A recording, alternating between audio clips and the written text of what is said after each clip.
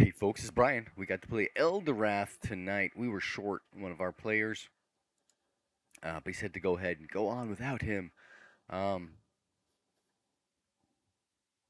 a lot of role playing tonight. Not much actual doing much stuff wise, but we start off with a week of downtime, rolling all of our check marks.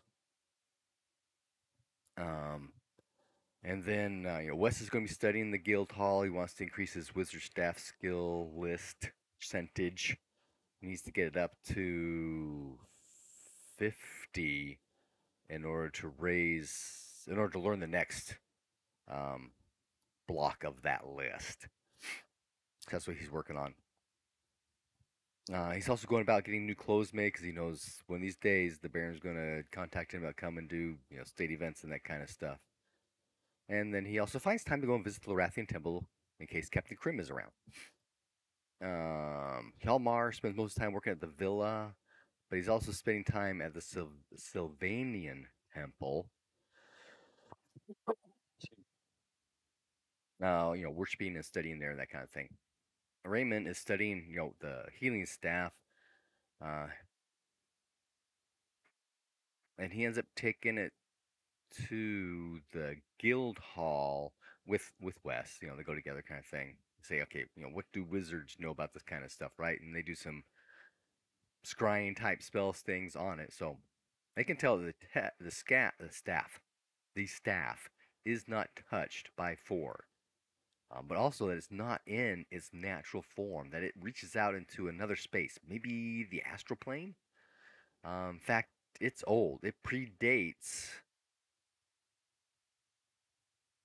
from some of the features it has that appear to be elven structures. Um, and from that, we can tell where it was made. North of Telgar, there's a river by a town named Blackwater, and that river comes down to there from deep up north. It actually comes from an ancient elven kingdom, and Thormund, my mentor, believes that that's where it was fashioned. So this was from before the war with Fork, which makes it very, very ancient. He's not certain that it's actually dedicated to Lorath. And then asks, would you be interested in partnering with it? It would make a great addition to our archives. But Raymond is not going to let go of this. So Raymond and West then head off back over to the Lorathian temple. West does spy Krim, and so he goes up to meet her, and she suggests they go for a walk. However, as they're starting to go out, they get intercepted, and Krim apologizes, saying that he'll have to wait for another time. She's being summoned, and so she heads off to where she goes, and West decides, oh, it's dinner time, and goes to the Golden Lion for dinner. Meanwhile, Raymond and the priestess had previously gone down to the hidden sanctum. Wes wasn't paying attention because he was with Krim. But while they're down there, Krim shows up. The high priestess gives Raymond a primer on their ceremonies, right? So, unlike sacrificing um, to your deity, Math in his particular case, directly, um, he's going to do something similar that you do with your focus, your holy symbol, and connect you to Math. However, we're going to use the staff to try to connect to Lorath. However, he's unsuccessful. Actually, they are unsuccessful because they held bonuses and stuff for him. So during this down week, we also tried playing with the puzzle box again. Runt is successful in opening this time and narrowly misses getting stabbed with by a trap. And inside the puzzle box is a vial of poison. There's a spider motif on it with actual silver webbing on the vial, and there's an amulet and a spider ring. Um, they all detect as evil because Raymond casts detect evil on it. Then he closes the box, and the detect evil does not detect evil anymore. So the box has some kind of blocking ability, whether it's like lead or magical thing, we don't know. Some discussion on the plate chest armor. It is +1 steel, so that's 10 armor points. And there were 2 potions of healing that we had gotten previously from other stuff. We actually gone back in. If you watch the live play, it's in the description. Where I start digging back through my older session things because we were trying to talk about, okay, how much money can we give to the villa from this escapade, right? How much money do we actually learn? Because one of the things our GM didn't do, he's been keeping track of stuff on the side, so we have to track it directly. Oh, there's some things I do try to keep track of, right? But it's like, okay, there's a pouch with coins in it. There's this chest with coins in it. Never tells how much. But the high priestess throws 500 silver at us that we can then apply to the villa, and we decide we're going to apply it all to the villa. And we give the chest armor to Hjalmar because he's our tank. So the next week, Raymond does make that connection with the staff. So he sacrifices a point of power to it. He's attuned to the staff now. And the staff also has protections on it, so it gives him a +1 armor point protection everywhere.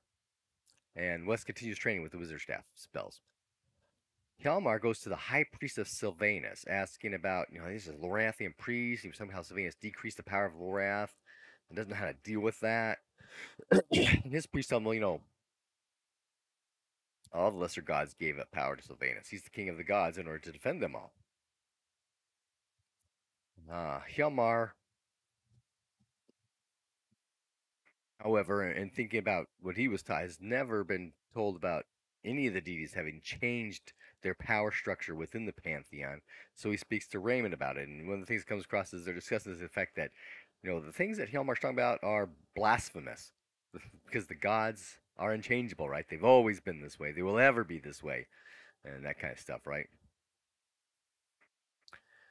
Okay. Later on, we all head over to the guild, meet with Thurmond. We're asking because we talk about this vision that Raymond had, and trying to make the staff its full thing, right? Was in the sunken city in the bay here. Well, that's underwater. We got to figure out some way to like get there, right? So we start talking about, okay, there are water breathing spells, scrolls, potions, and so we talked to Thurmond about that, and that's a lot of money and a lot of time to make that many potions, and how long do potions last? That kind of stuff, right? So then we go to the Church of Lorath and talk with the priest. That we want to try to fulfill this vision, right? And the priest kind of asked Raymond, "Do you remember having any issues breathing during your vision?" He didn't recall Raymond, choking with water when he came out, even though he was soaked with salt water. And Raymond, did not have any problems breathing during the vision. And so Raymond grabs Hjalmar and they go down to the docks. Raymond jumps into the water with his staff to see if the staff will actually give him some kind of water breathing capability. And we go through the whole drowning mini game of drowning. And he's not successful in having the staff actually have him breathe water. He does take some damage from drowning, but he heals himself with the staff. But all in all, an unsuccessful experiment. So we all then go back to the high priestess with this idea. Okay, we want to fulfill this vision, but we're not sure how best to go about it. We've gone to the guild and talked about potions and scrolls and spells, but that's a significant amount of energy and cost. And she offers up, the church could help offset some of the costs for an expedition to the underwater city, but there's no way they could, front it completely.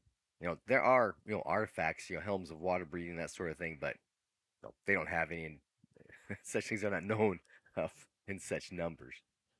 Well, as this week or two goes along, there's one night when Wes is taking Krim out to dinner, and he notices she's wearing a silver leaf necklace that looks just like that leaf key for the gates.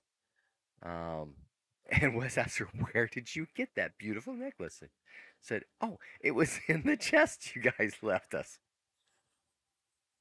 because we didn't bother searching through the chest." And Wes tells her, that looks exactly like a very special key.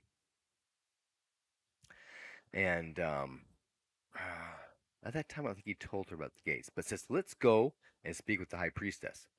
And so they go to the high priestess, and Wes discusses, there's these gate areas that connect together, and these silver leaf necklace things are the keys to these gates.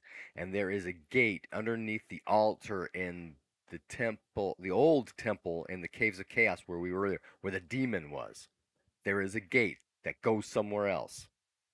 And she asks, about where else they go, and Wes says, we're not sure where that one obviously goes, but they go to a specific place and possibly multiple places. We're not sure exactly how all that works just yet. Um,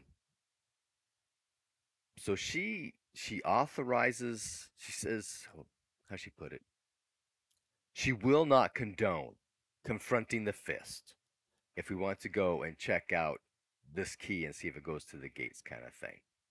So I grab, or Wes grabs Crim's hand, and off they go to the guild hall. Thurmond is still there. So they give him the Thurmond, and he points to the next thing. Ooh, that is interesting. And then Wes kind of recommends maybe we could do a stealth mission to get to the gate. And if there's some kind of internal distraction that can be made to keep the people away, the fist guys away, because the guild has a wizard with the fist out there. Um, that would be very helpful. And Thurman says, "Give me a couple days. I'll see what I can do." Okay, a couple days later, I get back in touch with Thurman, and he was not able to contact his wizard, the one with the fist. So it sounds like they've either been compromised or destroyed or dispersed or something. And so Wes says, "Does the guild desire to hire a group to go and investigate this?" And he says, "Why, yes, we most certainly do. Do you know anyone?" And Wes says, "Why, I know just the group. Oh, Crim, would you like to come along?" She slaps and says, "It's my necklace. Of course I'm going to go along." And so that's kind of where we left that night, and set up for our next session, which we're going to try and do actually next Saturday because there's some conflicting evenings with some of the other players. So we'll be making up next session, which we can't do on the 28th, on the 21st instead. So we'll see how that all goes, and hopefully we'll be able to get to the Caves of Chaos and open a gate, and maybe, just maybe, it will lead to an underwater city. Happy gaming.